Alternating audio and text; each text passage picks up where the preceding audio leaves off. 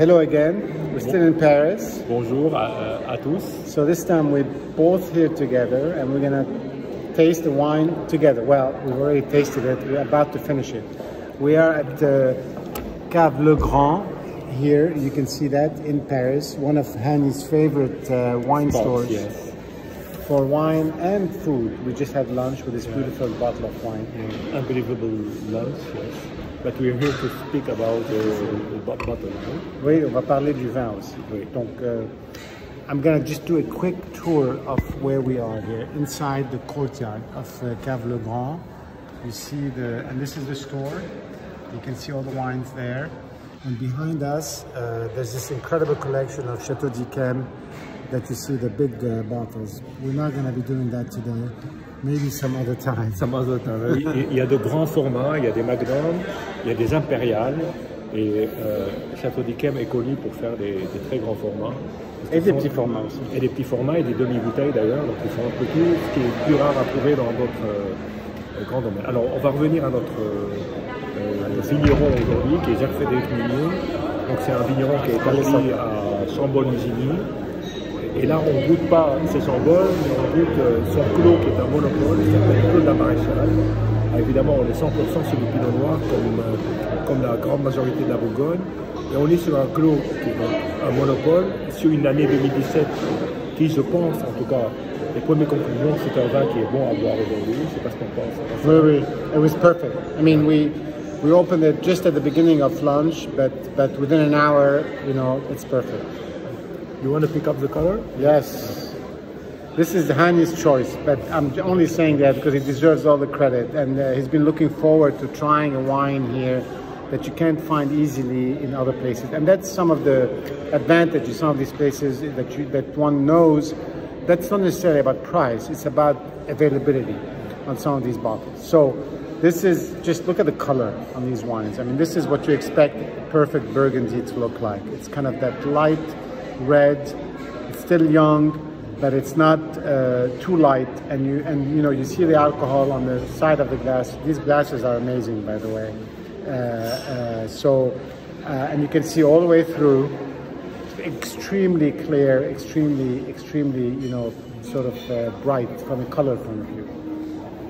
Et alors, pour compléter, donc, on va partir sur le nez. Alors, moi, j'ai eu tendance à dire tout de suite que c'était la framboise écrasée, fraîche. Ça me rappelait, Rassan disait, c'est plutôt l'acidité en fait. Mais c'est la même chose dont on parle, c'est une espèce de fruit un peu acide, encore frais, qui dégage ses arômes. Et en même temps, ce qui est quand même très spécifique sur la Côte de Nuits, cette terre, c'est très terrien, quoi, comme vin, avec je dirais pas des arômes tertiaires, pas encore, parce qu'il est encore jeune, mais on sent déjà que ça va préparer une évolution qui va aller plus sur des côtés un peu plus champignons, toujours sur cette trame de terre. Mais un beau nez d'ailleurs assez expressif dès le premier nez, et après agitation, ça ne fait que confirmer. Je sais pas. Yeah, no, it's amazing. This is one of that combination of fruit and dirt. Let's put it that way, which means really earth. And the fruit is really the raspberry, which is the acidity, the framboise, as Hani says, and the earth is that sort of depth of mushroom and dirt and kind of grit.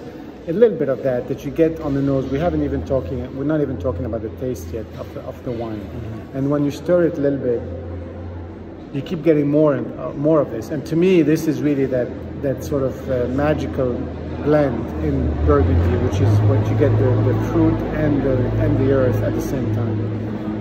Et j'ajouterais aussi qu'il y a des notes, pour moi, ce que je qualifie de poivre blanc, et aussi un très léger côté fumé qui vont bien ensemble et qui laisse augurer en fait de quelque chose qui paraît très parfumé finalement, parce que c'est pas seulement du fruit rouge et un peu de terre, c'est plein d'autres choses. Et plus on agite, alors il faut savoir que cette bouteille a été ouverte il y a 1 heure, et entre le premier verre et le verre qu'on est en train de déguster maintenant, d'abord évidemment notre palais s'est accoutumé, mais en plus on sent qu'il y a de plus en plus de caractère, de punch dans ce vin, de choses à raconter, et plus ça va, évidemment on aurait aimé l'ouvrir ce matin, mais en tout cas 1 heure déjà démontre que le vin s'est beaucoup ouvert.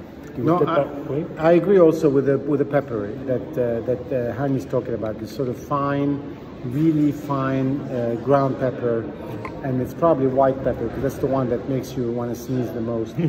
But let's taste it.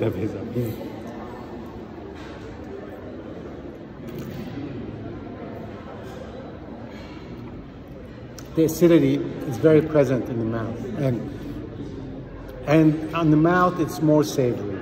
It says again, the sort of, maybe because of the mushrooms we had for lunch, it's savory. It's the umami that people like to say, but it's savory. It's acidity. I feel the salinity also on the tongue, which is common in Burgundy, and you get that probably because of the terroir. But it's just really delightful without being too simple. I mean, it's just really, it makes you think. Alors moi je trouve déjà que l'attaque est extrêmement soyeuse, elle est fine.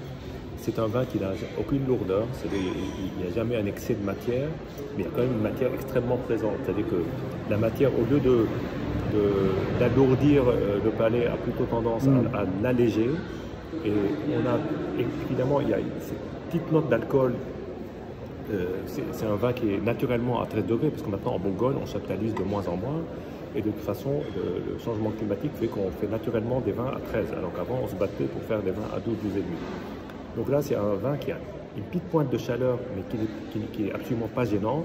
Au contraire, parce qu'elle permet d'envelopper tous ces arômes qu'on a en bouche. Et puis, c'est soyeux, c'est fin, c'est délicat. Voilà, c'est délicat, avec une très belle fin, assez longue. Et c'est un vin qui est au sud des Côtes de Nuits, qui peut laisser penser parfois qu'on est face à un Pommard ou un Volnay, parce qu'il y a moins ce côté animal qu'on peut trouver dans le nord de la Côte de Nuit, à Gevrey. C'est moins. Voilà, on en parlait tout à l'heure. Peut-être à Vaulnes dans un certain sens. Mais là, voilà. Moi, j'aime bien cette douceur, ce côté presque bonbon acidulé, et puis cette finesse tout le long. C'est un plaisir, un raffinement, quoi. Voilà, c'est une élégance. Great balance. It's a really great balance, as Hani was saying, and you get the heft, but it's not heavy. It's just kind of that sort of weightiness that you can get with really good wine, and I think it comes with the earth tones, but it's also just goes, you know, this bottle is almost finished, as you can see, and it went very quickly, and maybe we could have had another one, but we have to stop. And it's just a beautiful opportunity to get together, to enjoy a nice bottle of wine, and to share it with you. And again, I think for me, being in France, I have the opportunity to try some of these things that are harder to find and probably a lot more expensive to find in the US, which is a shame, but this is what happens with Burgundy here. Anyway, cheers, we'll see you guys et à très bientôt, hein, dans un cadre différent. Parce qu'on ne peut pas venir tous les jours ici, mais ce sera sûrement un endroit sympa. Voilà. We'll be doing more of de belles choses. Yeah. Voilà.